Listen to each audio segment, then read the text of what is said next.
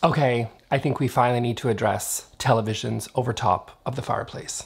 Hi everyone, welcome and welcome back to my channel.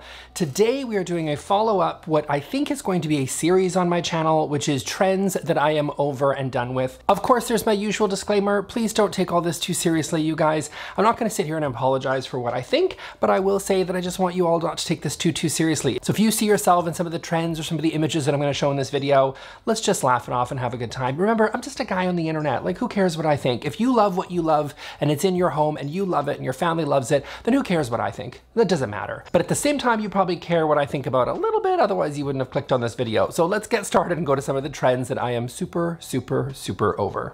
Okay, first trend that I'm really over, and I'm gonna call this Gaudy Glam. This is sort of that really over-the-top look of a glam style. So a little bit of glam can be fun, a little bit of sparkle, but sometimes things can go a little bit too far and they get a little bit too in your face and just like really fake and kind of gaudy. I'm talking about mirrored furniture. I'm talking about mirrored decor. I'm talking about like French bulldogs in mirrored or in white or in gold. Why is it always a French bulldog, by the way? Like, why? Like, give me a nice scruffy mutt any day. But for some reason, I have nothing against French bulldogs, but for some reason, glam girls seem to really love French bulldogs.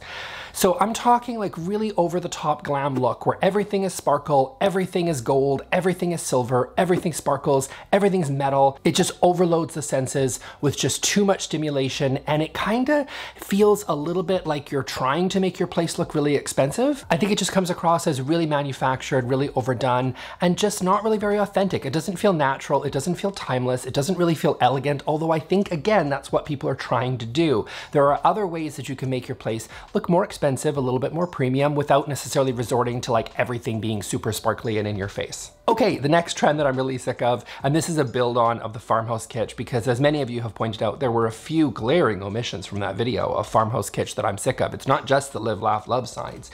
There's a few other offenders. That is chippy paint that is really distressed. It's just old. We're talking barn doors and we're talking shiplap.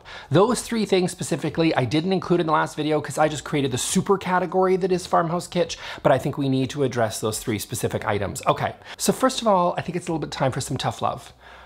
You don't live on a farm, you live in the suburbs. Okay, so let's just get that out of the way. The sooner you realize that, the sooner we can move forward together, okay? So shiplap, there are other ways that you can decorate your walls. First of all, I love that you're getting creative with your walls, but there are other ways besides what Joanna Gaines tells you you can put on your walls. So I get it, you're trying to make your walls really interesting, and that's awesome, but there's other ways you can do it. You can do panel molding of all sorts of different shapes, colors, and combinations. You can do vertical slat walls. Those are super cool right now. You can do wallpaper. You can paint it interesting colors. You don't have to just do bare white walls. The point is that shiplap has sort of taken over, and it's too much and it's overkill, and it just feeds into that overall farmhouse kitsch vibe that we're talking about. Barn doors. Okay, we have reached peak barn door. Every door that you could possibly have made a barn door has been made. If you follow me on Instagram, and you should, because pretty much all I do is just go to different stores and make fun of items when I'm there. If you do follow me, you know that I have showcased some tremendously weird barn doors. So we're talking media consoles, we're talking pantries, we're talking all sorts of different doors that used to just be normal that are now decided to be barn door. We have reached peak barn door. I'm over it. I'm sick of it. Let's just be done with it. Please move on. Okay, finally, chippy paint.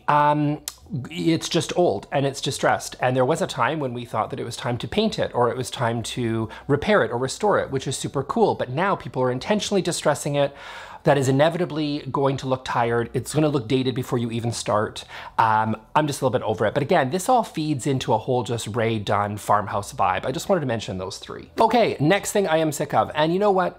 This is, sometimes I kind of, it's easy. You're sitting there thinking, Nick, that you're just playing it safe. I mean, Gaudy Glam, farmhouse kitsch, chippy paint. I mean, who doesn't hate those things? But this one, I feel like is everywhere, and I'm really kind of tired of it, and that is those really contemporary LED chandeliers. So LED lights totally have a place. If you want to put LED strips around your room and you want to put them in some recessed lighting, creates a nice beautiful glow, kind of adds a little bit of ambiance to your space, awesome. Those lights are meant to be hidden, so that's really cool. Like, go for it, that's awesome. So when you're dealing with these LED lights that have just morphed into these sort of shapely, sculptural, but kind of weird chandeliers, I don't know, this is just personal taste. I don't really like them. Call me old-fashioned, but I just like a good old light bulb. You know what I mean? Like, I don't think everything needs to be this like really sculptural element. I'm just a little bit sick of them. If you have them, great. If you want like a really clean, minimalist, contemporary space, I suppose they can work. I just don't particularly care for them. So I don't know, maybe I'm alone on that one. We'll see in the comment section, I'm sure. Okay, the fourth trend that I am really sick of is electric fireplaces. So, okay, so there was a time when having a real fireplace meant you chopped wood and you had a fireplace in the corner and you burned the wood, you know, like a fire. Then those became dangerous. And so the gas fireplaces used to be the fake ones, but then they sort of became the real fireplace. And the electric fireplaces sort of became the new stand-in as kind of like the fake fireplace. Basically, I don't really like them because I just think they look super fake. The thing is with gas fireplaces is they were real. Okay, you didn't have the pile of wood in the corner, but it was still a fireplace. Like it was still a fire and it still made sense to us. But the thing is with these LED electric fireplaces, they just look corny, they look tacky. To me, they don't look at all real. I don't care that you can change them into different colors. I don't care that you can make your fireplace purple. I don't think fireplaces really should be purple.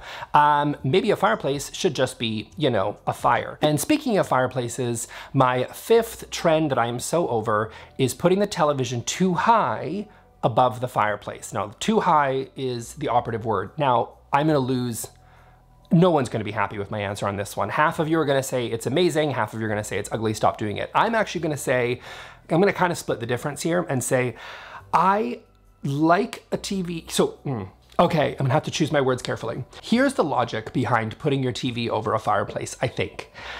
Basically, you're trying to create a focal point in your space.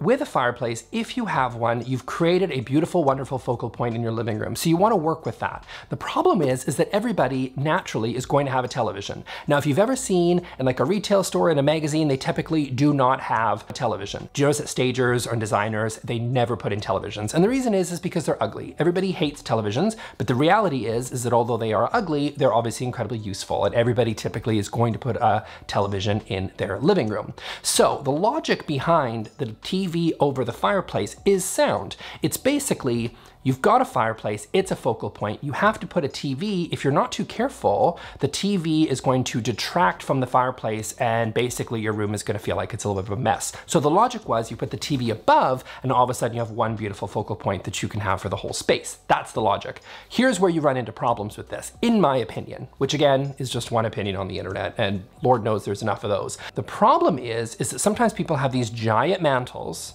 that then they put these televisions over top of, and now it's completely looks ridiculous and it's not functional because you're actually straining your neck in order to look up your television. Then it's dumb and then you should not do it. So to me, this really comes down to how big your fireplace is. If you have something that's really low to the ground, that's fairly sort of kind of sleek and low, and your TV above it is going to be a reasonable height, I'm okay with that. And that's maybe an unpopular opinion, but it's mine, so there you go. So when I say I'm over it, I would say I'm over these stupid televisions that are ridiculously high on top of these giant mantles. Other great options that can work is to put the fireplace and then put the TV next to it, put the TV on the opposite side of the fireplace wall, so you're kind of having it on two different sides. That can work quite well, especially if you have kind of a larger space. Using those frame TVs that I think sort of, I have one of those and I quite love it. Basically, it looks like art. It's not a regular television in the same way, and it just sort of looks like art when it's not in use. If you can hide it, like if you have some sort, not a barn door, but if you have a way that you can sort of hide the television, that can work really well. So there's other different options that are out there, but just if your TV is going to be too high above your fireplace, I just don't think you should do it. I'm going to link here to a playlist for design trends that I'm over because apparently this is a thing that I do here now. So part 1 is there, and of course you're going to find this one, and I'm going to continue doing this in the future, so feel free to subscribe for that, and I'll see you all in the next video. Thanks, bye.